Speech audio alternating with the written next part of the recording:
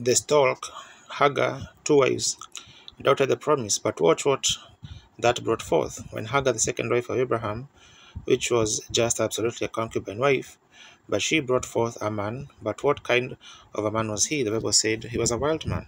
He lived by his bow, and no man would conquer him. He was untamable, unconvertible, unregenerated. He could not be tamed. He was a wild man because he was of the contrary to God's word. And anything that's contrary, any preacher, any lay member, any church that's contrary to God's word will bring forth a wild, adulterous branch of worldly Hollywood and cannot stay with the unadulterated word because it's not even included in the promise. No. Sarah, the true wife of the promise, being the tassel, brought forth a gentleman. In the returns brought forth a promised nation that served God. But Mary, by no sex at all, but believed the promised word, when she was a virgin, knowing no man. And the angel of the Lord met her, said, Hail Mary, blessed art thou amongst the women, for God is with thee. And she said, How will these things be? She said, the angel said, The Holy Ghost shall overshadow thee. It had never been done in all the ages, but Mary believed God, and she said, Behold, the handmaid of the Lord, she believed the word. How is she going to have it? She knows that Hagar had the baby by a sex desire with Abraham, and Sarah had the baby by sex desire with Abraham, children of promise, the bondswoman and the free woman. But here she is asked to believe. That's a contribution to the faith that was in Abraham, who believed the impossibles. As long as God said it so, that makes it right. She believed God, never questioned. She said, Behold, the handmaid of the Lord, no matter how much criticism I have to bear from the world, be it unto me according to thy word. There come forth the genuine seed. Sarah could not do it because it was sex.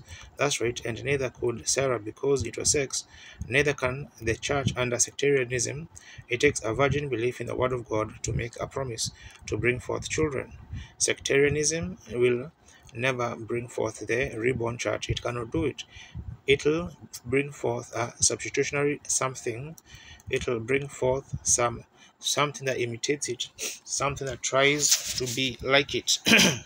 But a genuine born again church of God believes the word of God in the face of anything, regardless of what it is, because it's unadulterated. It's by the promise of God that these things come.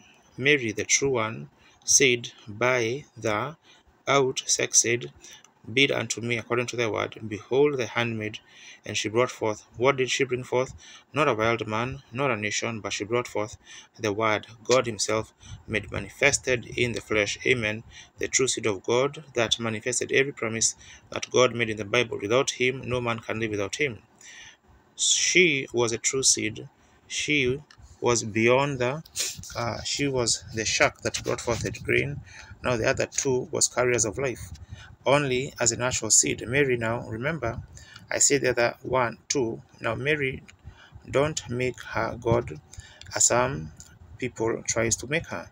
She was not a God, no sir. She was only a carrier of the seed, like the rest of them was. Like faith in the word brings forth more to the real image. Like as the corn matures or the wheat, it becomes stalk. It comes forth a stalk. Then it comes forth the pollen. Then it comes forth a shark. But when you think that shark, if you don't watch, it'll look exactly just like the real wheat. But when it's opened up, the real wheat is on the inside. It's only a carrier again. So you see, Mary, not through sex, but through faith, something exactly like it. Mary was not that seed. Mary was a carrier of the seed. He was a genuine faith seed because the word of God is by faith that he gave to Abraham, and only faith can produce what God said he'll do, faith in his word. Notice how more like the real thing Mary was, but like the shark. The shark hugs the seed in itself and protects it and nurtures it until it's standing alone, mature. So has this third church age of Pentecost matured, holding this grain until it's time to open up the shark. Mary being the mother of Christ, just an incubator.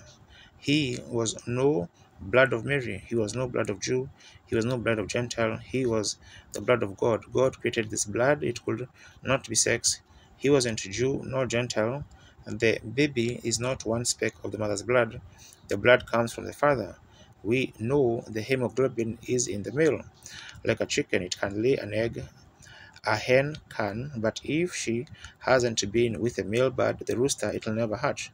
It's unfertile, though it looks exactly like a real fertile egg. Every nature of it looks the same, but it hasn't got the life in it. That's the way with people who profess Christ. Many of them look like Christians, try to act like Christians, but you've got to have Christ on the inside of you, which is a word made manifest, or it will never mature into a real Bible believing Christian. It will always be a denomination of something. It cannot live because there's no life in it to live. An egg cannot hatch, it rots right in the nest if it hasn't been with the male bird. Just like members of a church, you can baby them and call them, make them deacons and everything else, but they'll you have a nest full of rotten eggs unless they've mated with the meat. That's right. Carrier, the shark, it nurtured it. That's right. Then it, that is the seed itself, has to leave the shark, or the shark has to leave the seed to get the seed in the presence of the sun, so it can be ripening, all in a type we see.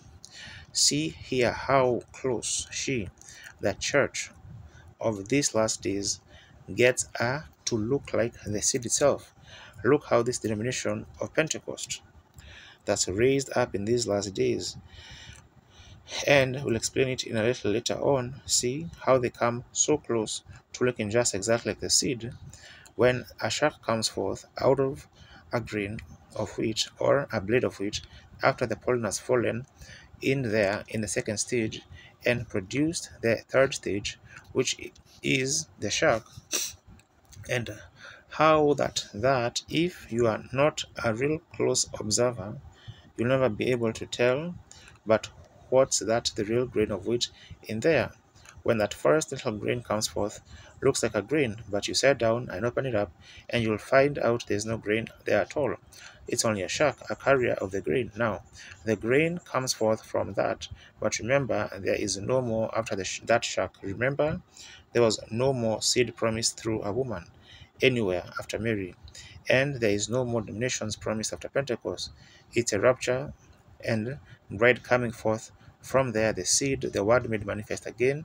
Notice, see how close it looks. Matthew said, St. Matthew 24:24 said that the two spirits in the last days, the church spirit of the church people and the bride spirit of the bride people, would be so close together that it will deceive the very elected if it was possible. That's how close. Look how it's come through the stalk. Now notice we're going to type something here. Luther, in the church age of bringing forth the bride seed, was the same in spirit. Just one little grain of seed Luther stood out on. That was justification by faith. He was a very type of Hagar the stalk. Notice Wesley was type of Sarah the Philadelphian, the age of love that brought forth the tassel. That in Wesley's age there was more missionaries than any other age we've had, the great missionary age of John Wesley's time. But Pentecost represented Mary. Mary, the last stage of it, how she was not the seed, yet the life of the seed was in her, but it hadn't matured yet. I feel very religious. But Mary got the seed. It hadn't matured yet. It was there, but it wasn't matured. So is it with the Pentecostal age that we are living in. There has got to come forth a word of God that inner and denominational outside of the realms of that denomination. Luther went to ask with his first word, the just shall live by faith. Wesley had two words, sanctification, second, definite work of grace. Pentecost had the third word, the restoration of the gifts. But the entire seed has to come forth. See how they denominated on one word, and another word, and another word. But there's got to be something that cannot be denominated. It's the entirety of the life that's in there has to produce itself again on a bride. There cannot be any more church ages after this. We are at the end, brothers and sisters. We're here. We've arrived. Thanks be to God. Amen. Now, we see these things are just as true as they can be. Still, we notice then if her being the tassel, or Wesley being the tassel, after Pentecost, then being the shock, which is the next stage of the coming forth of the grain. But brother, sister, the stalk is not the grain, neither is a tassel the grain, neither is a shock the grain, though each time it matures, it looks more like the grain. The stalk don't look like the grain. Then what comes forth? The tassel, a little bulb, it looks more like the grain than the blade does. What comes forth next? The shock. It holds a grain, it nurtures a grain. Now look back there at the promise God made to Abraham of thy seed. Speaking spiritually, any of us know that he was speaking of Christ, not Isaac through his faith seed. Notice the first was by a bondwoman, didn't look anything like the promise. God don't have to take back his word for nobody. God said how it would come, and that's the way it will come. But Sarah, being a representative of the church, type of the church, she found out there that she said, well, I believe this is a little too phenomenal. I just can't even believe in that. So you go get Hagar and you take her for a wife.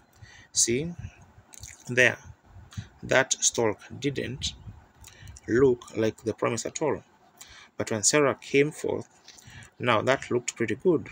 It looks like a lot more like the promise there, but still it wasn't the genuine promise, because Israel in Isaac failed and denied the genuine seed when it come on. Hallelujah. Don't get excited, don't run, that would hurt you. Denied the seed, crucified him, and hung him on the cross, just like Paul said here. Did not the seed of the free woman or the bondwoman persecute the seed of the free woman? So does the seed of the denomination persecute the genuine grain. It's always got to be that way. They'll not be heirs together. They are not associated together. They are absolutely two different promises, two different times, two different peoples altogether. One is a bride and the other one is a church. No comparison at all with them. But still, they are not the seed that's promised to come. Neither was Sarah, neither was Hagar, neither was Sarah, or neither was Mary, who was a seed. Mary was not the seed. She was a carrier of the seed, but she had nurtured, brought forth out of her womb, just like the shark brought forth from its womb the real seed, but the shark is not the seed. It's closer to the seed, it's hugged up around the seed, way back in the stalk. The life is scattered all through the stalk. And when it comes to the pollen, it's gathered down closer. But when it comes to the shark, it's right down there like the seed, and it forms it almost like the seed. Jesus told us what would be in the last day. Be so close, it will deceive the elected if possible. But then the seed comes forth from there, and the shark, the life leaves the shark, and the shark is a carrier. And that's just exactly what our denominations has been, a carrier: Luther, Wesley, Pentecostals. And now it's time for the seed to come forth. Notice, just she was not the seed. Mary was not just a shark, tassel, and stalk, carriers of part of the word, not all the word. Luther had justification, Wesley had sanctification, Pentecostals had the restoration of the gifts. But when the word came, now they could produce that. That justification will save a man. You believe that? Sure, it was a carrier of the word, just the same as I believe the stalk is part of the wheat. Sure it is, but it's the carrier, it ain't the life. Then along comes sanctification. How many believe in sanctification? You believe the Bible, you have to, sure. So, still, that's not. It's a little more like that's two more words. But then come the Pentecost, the restoration of the gifts, speaking in tongues.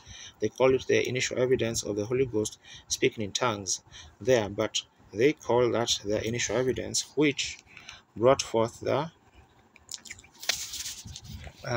what? The shark, but they denominated. But when you come to say, I and my Father are one, and these things, then the shark pulls away from it. But the real, genuine, bright church will bring forth the entire word of God in its fullness and in its strength, for he is the same yesterday, today, and forever. Notice, in the womb of Mary was the seed. But when the seed was delivered, it said, I come to do the will of him that sent me. I and my Father are one. If I do not his works, believe me not. There was a seed which One of you can condemn me of unbelief. What the Bible has promised I would do, I done it. God has verified that through me. He said, who can tell me now? See? But the seed in Mary, the shark, it was so close to being that, but it wasn't. It was still in the womb. Notice, and in the Pentecostal age, through the Lutheran age, through the Wesleyan age, it's been the same thing through this Pentecostal age. Now notice, but the opening of the seven seals, Revelation 10, the full word is to be born into manifestation again and vindicated by the Spirit of God in the full strength as it was when he was here on earth, manifested in the same way, doing the same things that it did when it was here on earth. Amen. Hebrews 13:8 said Jesus Christ is the same yesterday, today, and forever. In St. Luke 17:30, Jesus said, in the last days, as it was in the days of Sodom, when the Son of Man will be revealing himself again, it will be the same thing. The world is in a Sodom condition, but the church has went into Sodom with it, like Lot and his wife. And I say that there is an elected church somewhere in this world that's pulling out and set aside from those things, and the manifestation of God has attracted his attention. We are at the last days. The shark has given forth his strength into the seed. It went on out. It was a good shark, but it served its time.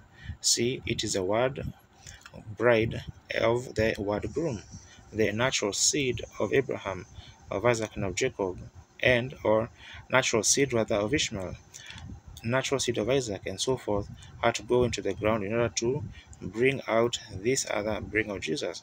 And so has all these others. The seed has to dry.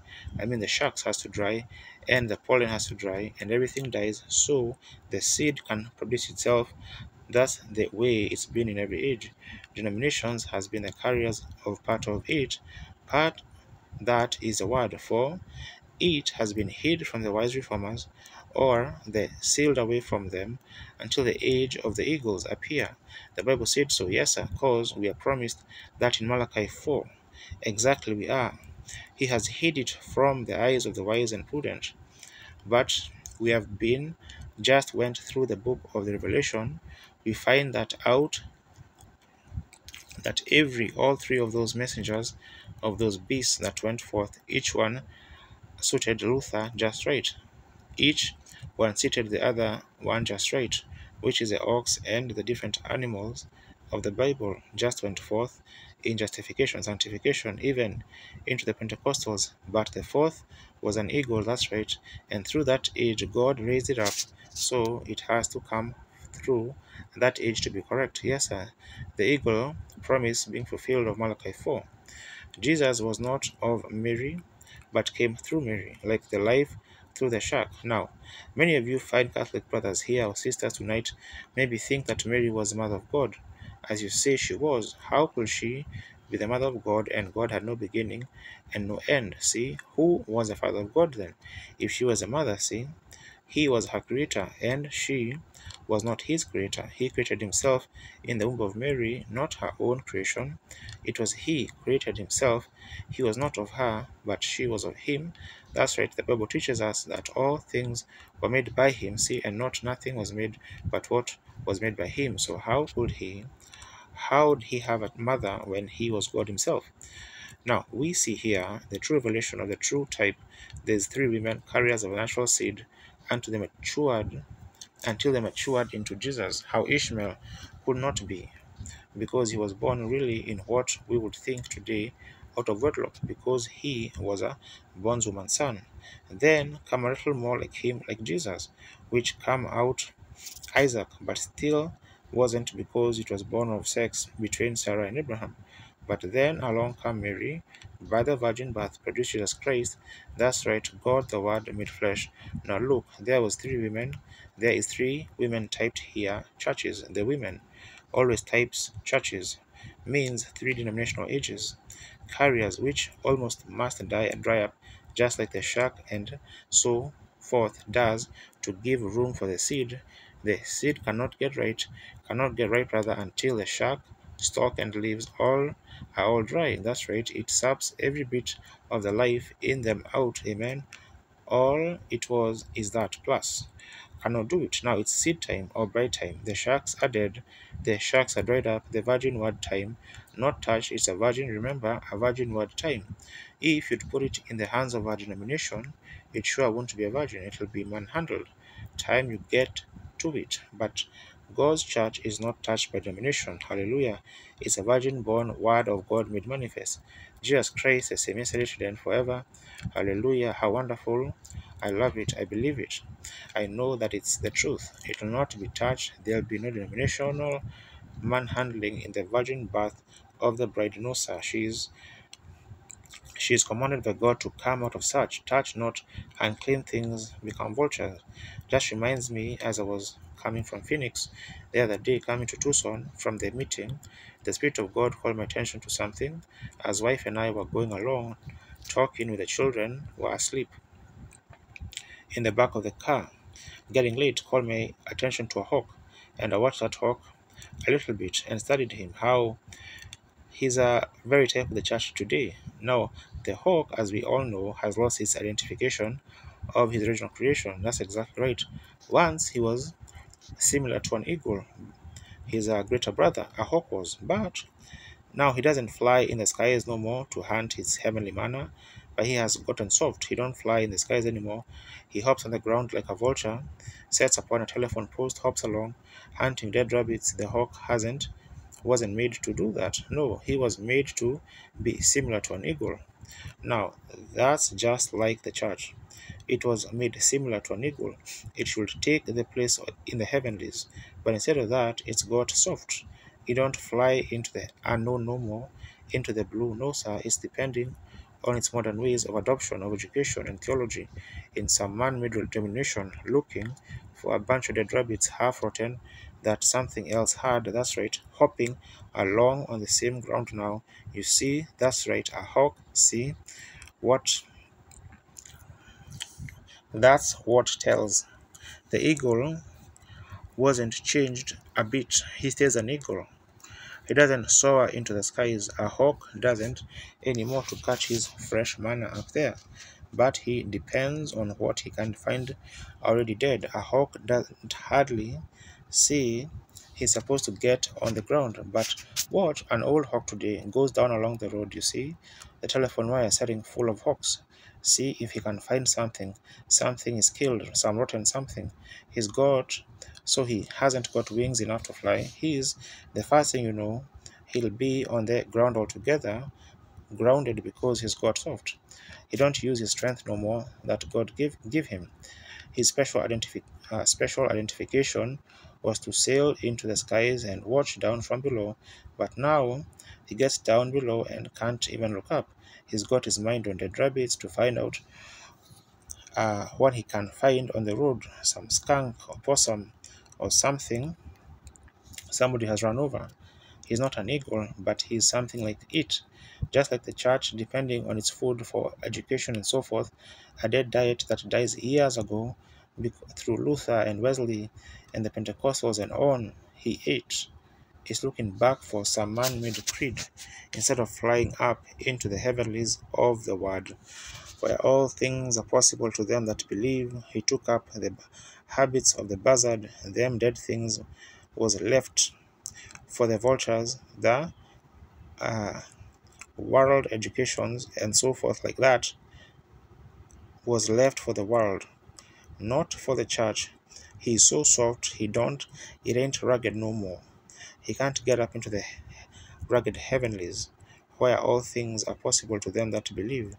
He sets back and say, well, Dr. So-and-so said certain, my generation don't even believe it that way. Oh, you perverted hawk, afraid to break out upon the promises of God. You say, well, the days of miracles is past. You are soft. You are scared to take your wings and fly yonder and have you come too soft for a prayer meeting. Have you come to a place that you are scared to stay over 10 minutes at the altar? Hop along like a vulture eating dead a carrion on the ground? Yes, sir. He's too soft to take the rugged beyonds anymore. Hops like a vulture and eats vulture's food. That's what it is. That's right. Until he begins to look like a vulture, he acts like a vulture. He ain't no more a hawk than nothing. He is more like a vulture than he is a hawk. A hawk is supposed to sail, not sit on a telephone pole and watch for a dead rabbit, and then get down there and pop up and down the road like a vulture. See, that's just about the way the church has today. What's the use of going up there and sailing around when I can get rabbits here? But they are dead, they are rotten, they are contaminated. One time they were good. So was the doctrine of the Lutheran, Wesley, and the Pentecostals. Why you eat like a vulture? There was new manna fell every night out of the heavenlies for the children of Israel as they journeyed. Anything left over was contaminated. We used to say in the country, got wiggle tails in it. There is too many of them wiggle tails in our experiences today. Our religion depending on what somebody else said, and the promise is for some other age. A man came to me not long ago, a Baptist preacher up there in my house, and said, said, I just want to correct you on something. I said, what? Said, you are trying to teach an apostolic doctrine over in this age. Said, the apostolic age ceased. I said, when? See, I'll tell you when it began, and you'll tell me when it ceased. I said, do you believe the word? I said, I do. I said, all right, now, on the day of Pentecost, do you believe that's when the apostolic age started? He said, I do. I said, then the speaker, Apostle Peter, said these words. And remember, Jesus said, whosoever shall take one word out of this or add one word to it, his part will be taken from the book of life. That's a preacher or somebody that's got their name on a book. I said, Peter said, repent, every one of you, and be baptized in the name of Jesus Christ for the remission of sin, and you shall receive the gift of the Holy Ghost. For the promises are to you and to your children and to them that's far off, even as many as the Lord our God shall call. When did it go out then? It's always been in.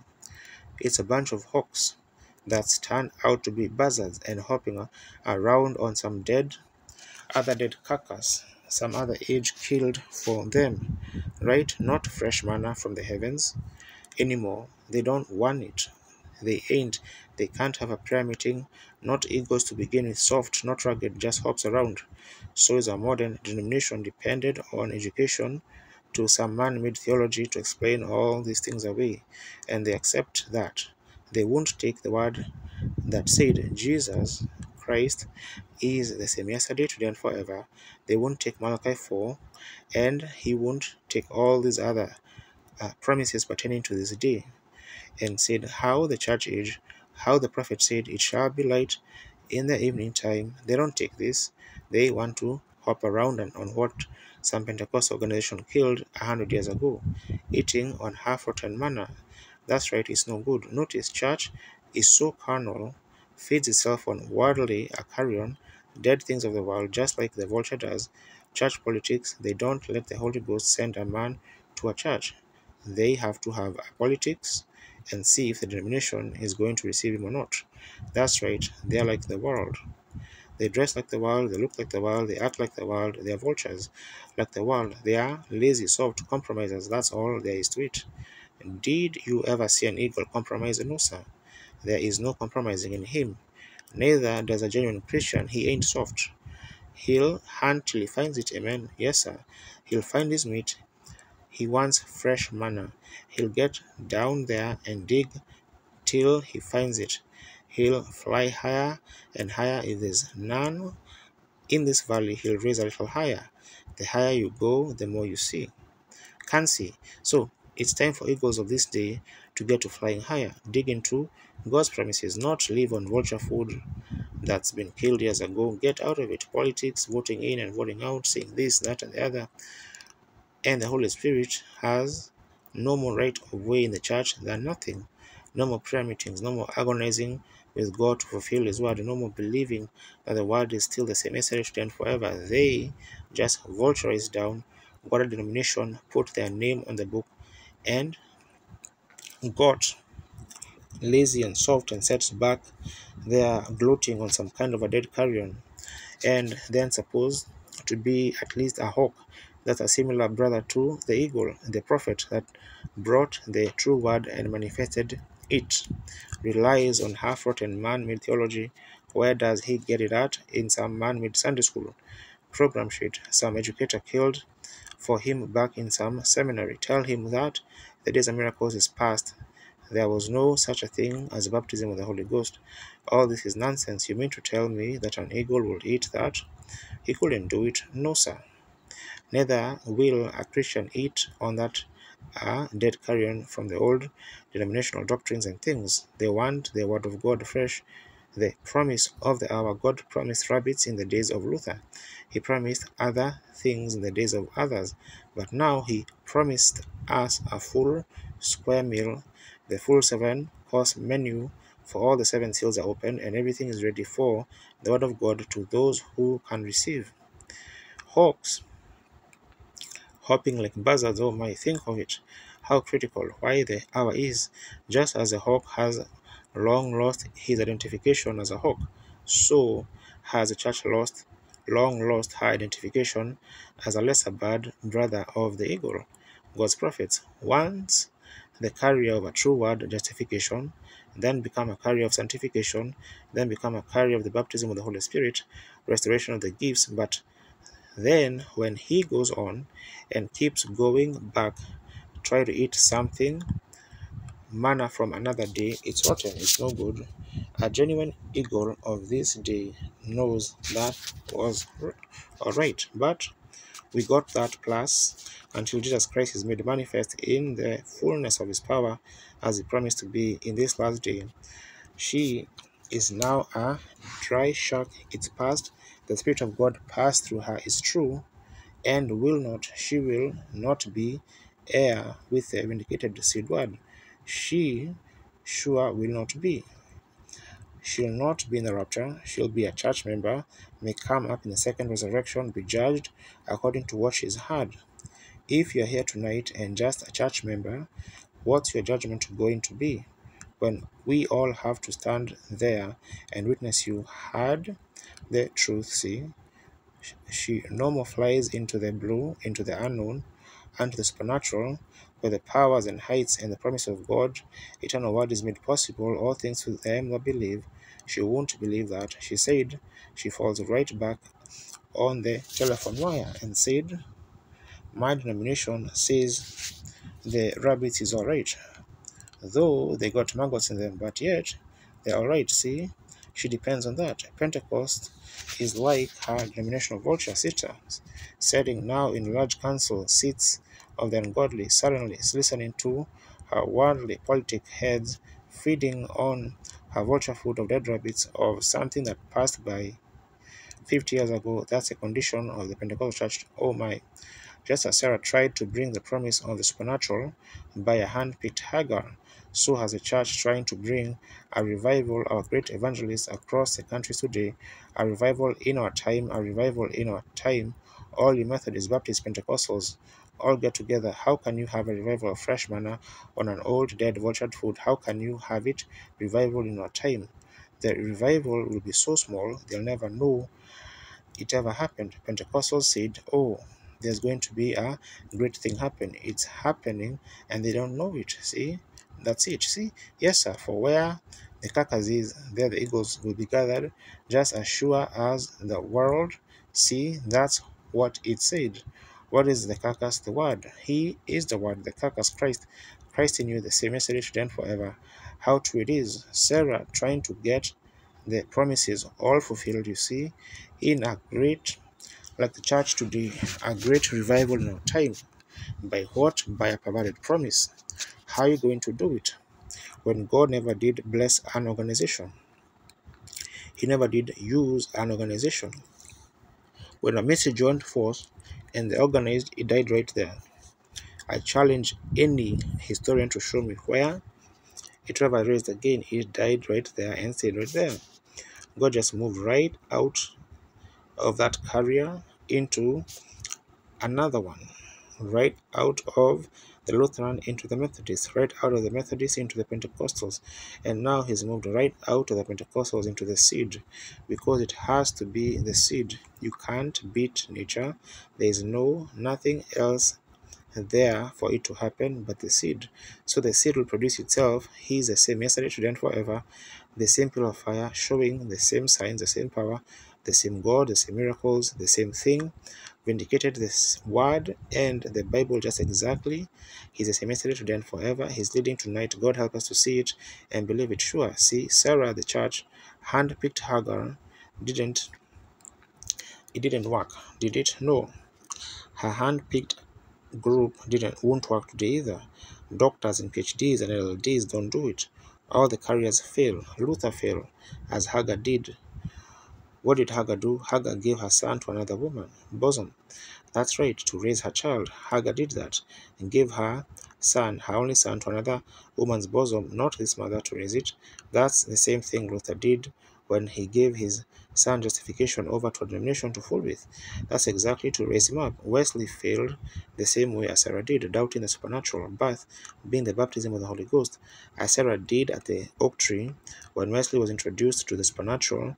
When the Pentecostal age came on and Wesley was introduced to speaking in tongues and all this, they laughed and made fun of it. All of you, Church of Christ, and you so-called, and you Baptists and Presbyterians, every one of you turned your nose up on it and went away from it, right?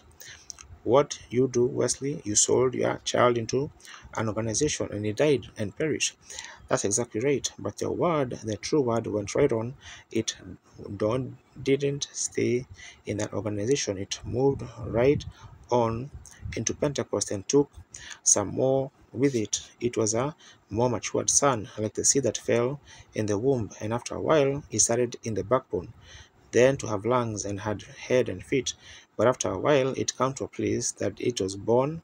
That's right, sir. So that's how the church has matured the same way. Wesley doubted just exactly like Sarah did at the tree. She said, when the angel of the Lord, a man dressed like or angel of God, it was himself, Elohim, dressed like a man, stood there with dust on his clothes and said that he had given the promise after Sarah was 90 years old and Abraham 100. And Sarah laughed up her sleeve and said, how could this be when Abraham and I haven't been as young people, family relationship, maybe for 20 years. She was nearly 100 years old, said, me have pleasure with my Lord, me old and him old too, and his stream of life is dead and my womb is dried up, my breast is gone, the milk veins are gone. How could I have it? God said, I've promised it, he is coming anyhow. So did Wesley. How can we accept them speaking in tongues and divine healing and stuff? It's not for this day. God said, I promised in the last days I'll pour out my spirit upon all flesh. He promised to do it, and he went on and done it anyhow. And the Wesleyan Church, with all of his little Pauline sisters of Baptists, Presbyterians, and Church of Christ, and Nazarenes, Pilgrim Holiness, and United Brethren, and Watford, died right with it, and the church moved on. Now, what did Pentecost do? Organizes just like the shack. It's done the same thing. It organized itself together, set itself in as a shack. That's right. Pentecost was a Mary. Pentecost feast. Look what Mary did. What did Mary do wrong? At a Pentecostal feast one time, she was faced with a bunch of dignitaries, priests. When her son, she couldn't find him anywhere, and she went back 3 days journey. She had left him, like the modern church today, about 3 times. 5 and 25 had the church left about 50 years ago, or 75 left him at the Pentecostal feast. Mary went back up with Joseph 3 days looking for him. She had been looking for him. She couldn't find him. She found him. What did she find? She found him in the temple, discussing the word of God with the priests. And right in the front of those priests, those dignified, Mary let the curtain drop. She did exactly the same thing she should not have done. Called her God, the mother of God. A mother ought to have more wisdom than her son. And she said, your mother and I have sought you with tears for day and night. Your father and I, claiming that the birth was supernatural, that Joseph was the father of Jesus. She denied the supernatural birth. Pentecost took speaking in tongues. They denied the birth of the word. That's exactly what it did. It'll take so much of it, but won't take the rest of it. It denied the birth of the word, just like Mary did. But watch, there will not be any more organizations after this. Watch the word itself. Yet, 12 years old, just a little bitty thing back in the shack, he said, "Don't you know I must be about my father's business?" The word corrected the church right there. What are you doing after all these things for? You know you can't do this. We'll close up our doors. We won't let you come in. For know ye not that I must be about my father's business? See, sure. The true supernatural charmed. She just claimed him to be Joseph's son, a mere man, or what Pentecost did, just claimed him to be one of three. Whew. I know that had one of three, but he was all three in one. He wasn't one of three, but the Pentecostal, oh yes, he is the Son of the Father of the Holy Ghost. Then, oh my. But the real true word speaks right out and said, there are not three of them, there is one of them. Amen. You know not the word of God. Make it not three of them, but one. Notice there will be no more carrier, mother churches, denominations after this carrier shack, because after the shack, there is no more, nothing left by then, but just the grain. Is that right? It's got to be the grain. It's got to be the same kind that went into the ground. Jesus Christ, the same yesterday, today, and forever, and Spirit come upon the bride to do the same things that he did, seeing it's a reproducing again of the grain. The word yet young speak for itself, and know not that I must be about my father's business, huh? There is a secret of the message. Now, just exactly the father's business. What is the father's business? Would you think of what the father's business was? In him to fulfill what Isaiah said, a virgin shall conceive, fulfill what? Isaiah said again, the lame shall leap like a hart, and all these things will take place. Like Moses said, the Lord your God shall raise up a prophet among you like unto me. It was the Father's business to fulfill that word. Well, if that calmed down through them talks of them natural women, what about these talks of these spiritual church women? Churches means women, women means churches, rather, is that right? Then what is it now? We must be about the Father's business. The wheat would cry back the grain, yes sir. What must you do? Vindicate Malachi 4, vindicate Luke 17:30, vindicate Hebrews 13:8, vindicate St. John 14:12, vindicate all of his word, vindicate Hebrews. I mean the Revelation, the 10th chapter of the opening of the seven seals, and the mysteries of God, even to the serpent seed, and all will be manifested, marriage and divorce, and all these other mysteries that's been hid under the pillars for all these years from the theologians and so forth, but it's now the hour, and that's the Father's business. Think they will receive it. They want to be dignified and say, oh, our denomination don't teach us that. But the Bible does. That's right. God vindicates it to be true. Sure, it is fulfilling this age when the seven seals, or just proving the denominations, has just been carriers. That's another one of Father's business to prove, and the Father's business now is to show you that them denominations is not his. They are man-made systems that deny the word, right? Notice, you say, well, Mary the great virgin at the cross, he never called her mother, he called her woman, carrier, not mother. See, true, she was a carrier of the word, but she was not the word. He was the word. Oh yes. Notice also, she was not identified in the resurrection with him. He died and rose again because he was a word. She was just a carrier. She died and still in the grave. That's right. So she was just a carrier, not his mother, not God. She was just a carrier, like the churches are. That's right. Shows she was just a carrier, not the word. Let's close by saying this. Oh, Pentecostal hawks hopping around like vultures, partaking of the world just like the rest of them, does, having a form of godliness enough to deceive the well elected if possible, but denying the word power thereof. As says the prophet here, a perfect example of what God said it would be in the last days, a Laodicea church, age, naked, blind, miserable, poor, wretched, and don't know it, claiming that she is big and wealthy and has need of nothing, and don't know that she is changed from a hawk, similar brother to a prophet, to keep the word of God straight. She turned to a vulture and feeding her people on dead ecclesiastical rabbits. That's exactly right. Wake up, my whew.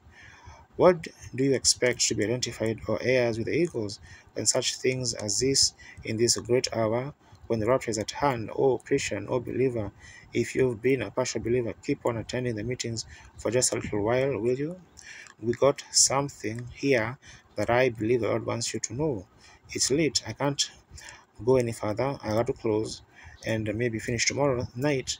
But look, let us bow our heads just a moment. I don't want to be notice what grammar I use, but I want you to take a heed just a minute to what I said. It's plain enough, you could understand it, I'm sure. If you desire to, if you are here tonight and you're without this experience, I don't say, you say, I've danced in spirit, jump all around. Yeah, hawks do the same thing, just like the crows and the vultures. I'm not asking that. What are you eating on? Where are you getting your daily diet? Where are you feeding from the Word of God? Or some old acarion that's been used back yonder years and years ago? Is your experience even tonight with something that you picked up many years ago? Or is it fresh, new tonight, new manna that's just fell from heaven? And are you feeding a soul on it, looking tomorrow for something good and better? If you're not that way now, with your heads bowed and your eyes closed and your hearts bowed, ask yourself this sincere question, and not to me but to God. Would you raise your hand in a testimony of saying this? God, condition my soul and my spirit that I can feed only on the word of God. Would you raise your hand and say, God bless you, God bless you? I don't know just exactly how many is in here there is tonight. I'm a very poor judge of that crowd, but I'd say at least a third or more raise their hands that they want conditioned souls. Let us remember in prayer now as we bow our heads. Dear God, I'm only responsible for saying the word, and by these little simple parables, little types, the people sees that one is not going to be heir with the other. And we know that it's in the last days there's going to be people that's going to be raptured up into the heavens. And some of them will be here when Jesus comes, and we're looking for him to come even tonight. And I'm thinking of about 30 or 33 years ago, knelt here, maybe this time of night, along 9:30 or 10 o'clock, praying for a father that was lost. Tonight, Lord, I'm praying for many fathers, many mothers, and brothers and sisters. Won't you have mercy, dear God? It's too late now for my father to do anything about it. He's passed beyond the boundaries of his life. And soon, Lord, we're all going to pass that way.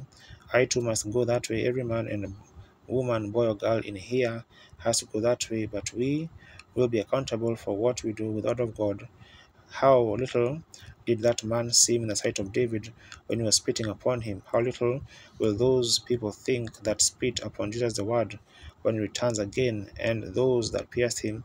How little will the people feel who could walk away from here and see, even not only in some great Greek words and so forth, but in plain nature that teaches us God the Creator can see the carriers of the Word and see the Word itself and know the hour we are living. The harvest time is here.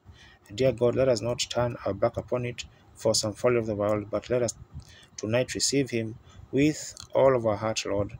Create in me a good spirit, the spirit of life, that I might believe all thy words and accept Jesus, the word, the same mystery today and forever, and believe today on the portion that's allotted to this age. Grant it, Lord, I ask it in Jesus' name.